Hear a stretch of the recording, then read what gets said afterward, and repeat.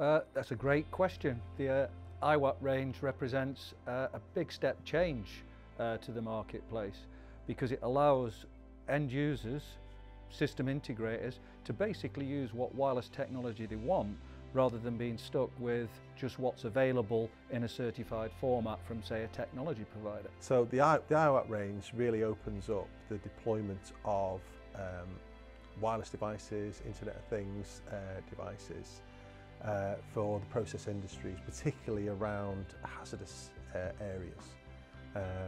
Extronics has been in this space for quite a number of years.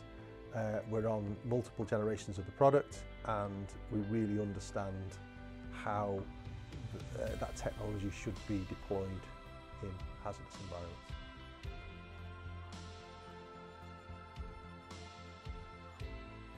From a customer perspective, iWAPs represent a great value proposition. One of the things that you can do with a wireless enclosure system is upgrade the technology inside it. Things change rapidly. An enclosure system installed in a plant doesn't. Yeah, that's still there, but you can actually upgrade your wireless in the future as new technologies become available, meaning the total cost of ownership is less.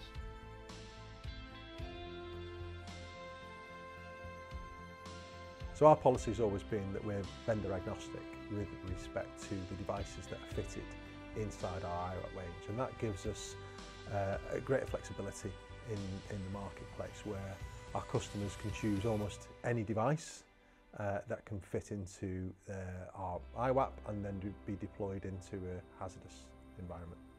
The design of the iWAP range of products really puts the customer and the installer at the heart of everything that we're trying to achieve, making it easy for the customer to install our products is paramount to their design.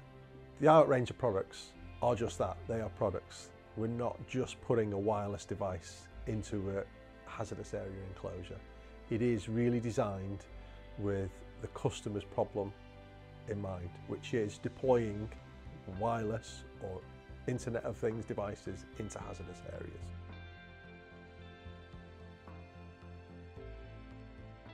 So the chassis system is a really clever design. It's a modular design, so it's done shelf by shelf. This allows multiple benefits to the customer and also to Extronics themselves. So it allows maximum flexibility within production within Extronics to allow a quicker turnaround time to give the customer what they want. Additionally, it allows the customer to be able to perform essential and general maintenance on each shelf separately to ensure that if something was to go upgrade in the future or the customer needed to change something within that enclosure, they need not return that to the factory to do that. So it's an easier experience for the customer to do that on site, and the modularisation of that design allows us to do that.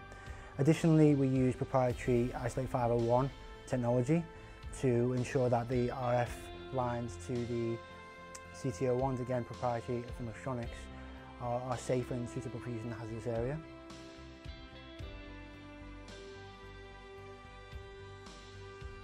Customers have to bring in a data and power line to all the iWAP ranges, and for example with the XM3 there's an EXE designed junction box which allows the customer to bring in a power and data line into the unit without ever having to breach the EXNR breathable concept inside the unit where the wireless device is.